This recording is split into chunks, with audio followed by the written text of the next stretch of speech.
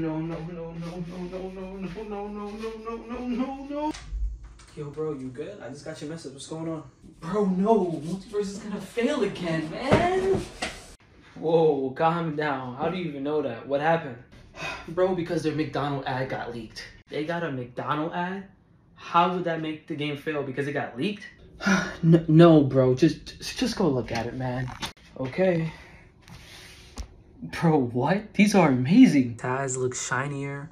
Harley got a new hairstyle and it looks like her jacket is closed up. Superman got some lines on him. Jerry looked more polished and lightened. Bro, what from this would make you think the game's gonna fail? Oh, you small brain imbecile. Look at Tom and Jerry again. Okay, like what do you want me to see? How would I look more polished to you, imbecile?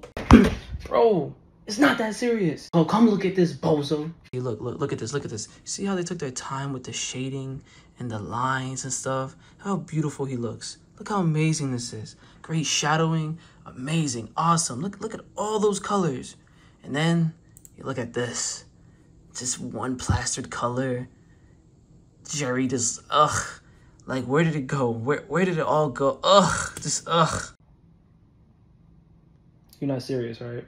To make things worse, they said they're gonna keep us updated until the game releases. They haven't posted anything except his fucking Swedish Chef. Swedish Chef. Swedish Chef. Then we have fucking Jake out of all the characters. And then, oh yeah, Ajax, Batman. It's kind of funny. And then put icing on the cake. PFG got this Multiversus content creator fiend posting whatever the hell he wants instead of just debunking him. Come look at this, bro. And the game release date is? Nonsense. October 13th. Like, ugh, I just hope the community just cancel him for misleading information like that. You're kind of right, but at the same time, it is the community's fault for believing him. Because, like, why would PFG allow someone that small to promote their game? Literally, they have 43 times his following count.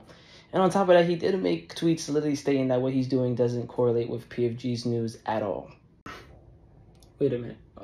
Are you defending this guy right now? Huh? What? No, bro. I'm not defending that guy, but don't make it seem like I didn't play Multiversus 2 like you're not about to get this diddle, though. Touche. Yeah!